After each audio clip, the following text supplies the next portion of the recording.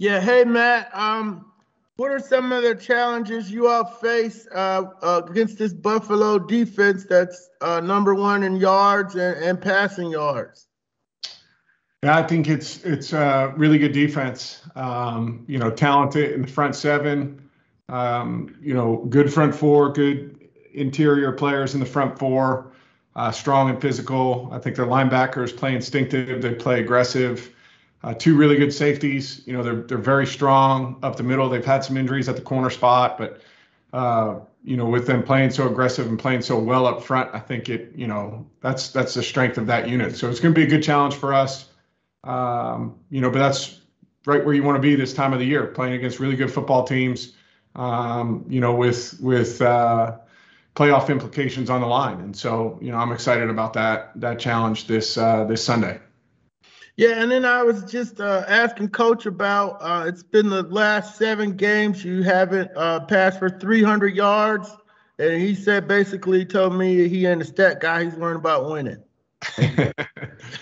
You all have you had that's I have to go back Right. to 2010 when that was the last time you hadn't had back in the Michael Turner days if you haven't had a 300-yard game.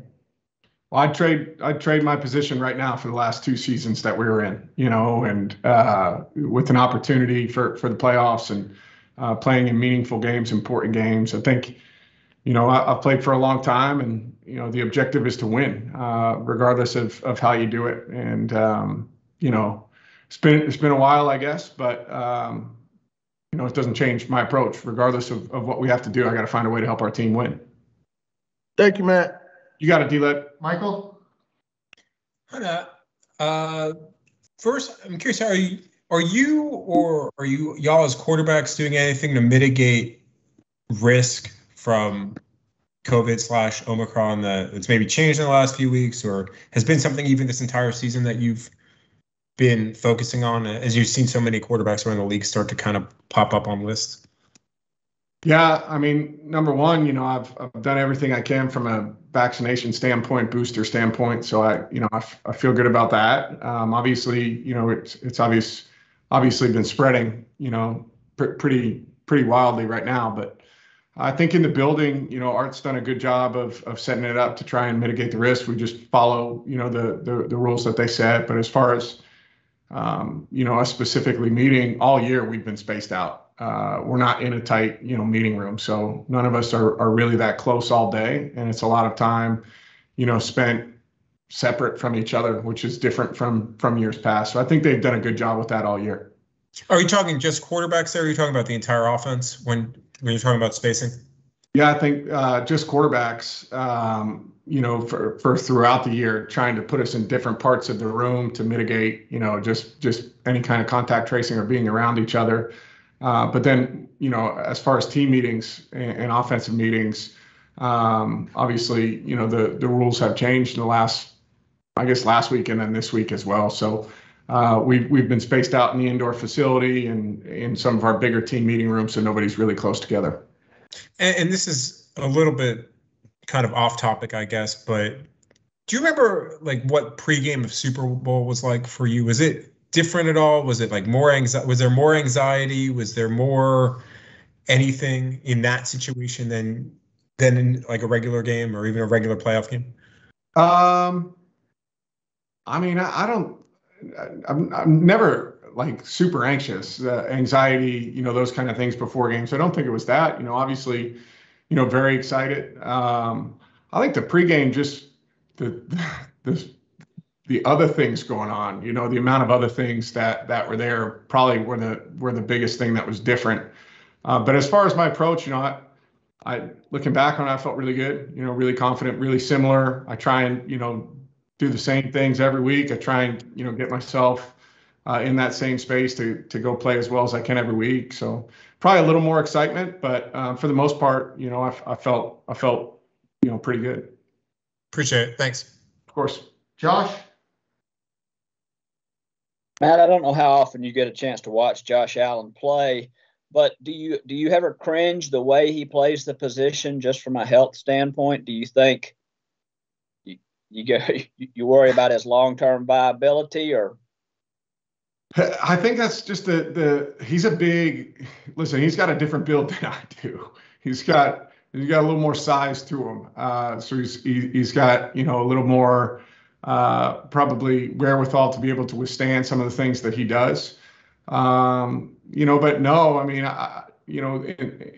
in what I've watched of him, I've always just been impressed. He's tough. There's no question about it. But his ability to extend plays and use his legs to make plays have been critical for their team for a couple of years. And I don't cringe or anything like that. I know it's part of the game is, you gotta handle some of those things, but I've certainly been impressed with the little bit of crossover that I've seen of him the last couple of years. Thanks, man. Tori? Yeah, Matt, we were talking to Arthur, and he was kind of talking about how this duo of safeties that you've kind of already talked about with Buffalo are pretty underrated. He thinks they're underrated. What do you kind of see from that group specifically in kind of what they're doing that maybe doesn't show up all the time? I think you see two guys that really know the scheme well, and have been in it and understand, some of the issues that they have, but also some of the issues that they can create in terms of disguising different looks for offenses. And so I just see confident players. That's the biggest thing when you watch them. They understand what they're being coached to do, what they're asked to do, what the issues are with their defense and where they need to be. And they give you a lot of pre-snap consternation. I mean, they move into a lot of different places. So you really have to do a great job during the week of getting yourself prepared for them kind of having moving parts after the snap. And I think they're probably as in sync, from a disguise standpoint with each other of making the looks, really fit with what each one of them is doing, probably as good as anybody in the league. Gotcha. Awesome. Thank you. George Henry? I'm good. I appreciate it. Thank you. All right. Chris Rim, you got anything? No, I'm good. Okay. D-Led, any follow-ups? Yes. I wanted to ask about Trumaine Edmonds, the linebacker there, Farrell Edmonds' son, and the play that he's been bringing for Buffalo. He's done a great job. Big physical player, at that middle linebacker position for them, and stout against the run. He's a little, a bit of like a throwback to earlier guys that I saw in my career. He's a little bigger, he's got a little more size to him.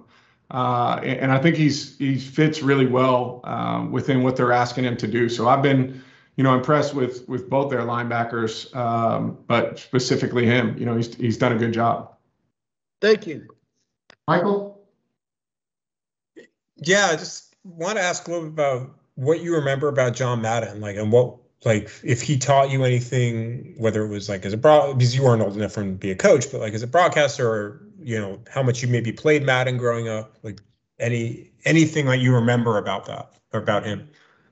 Yeah, he was the man with the cure for athlete's foot, man. It was like the boom, tough acting, connected. I remember those commercials when I was growing up. Those were memorable. Just watching football games with him and Pat Summerall. I mean, that was really, my youth. And so a lot of those games growing up in Philadelphia, whether it was Dallas Cowboys playing, Philadelphia Eagles, we would get those games and watching, and it's what football sounded like to me growing up, and then, the video game. I mean, honestly, growing up playing against my older brother and my younger brother playing Madden all the time, it was that's a fabric of an adolescent, like a young Matt Ryan teen, that was what you did, after school or when you're not outside playing, you're playing Madden, and same through college. So, he had a big impact. I never met him, but he had a massive impact on me in terms of my youth and growing up, and was kind of a staple of my football life, whether it was watching on TV or, playing the video game growing up. What team did you always use the same? Did you always use the same team in Madden, or would you mix it up to deal with your brothers? Or we would mix it up a lot.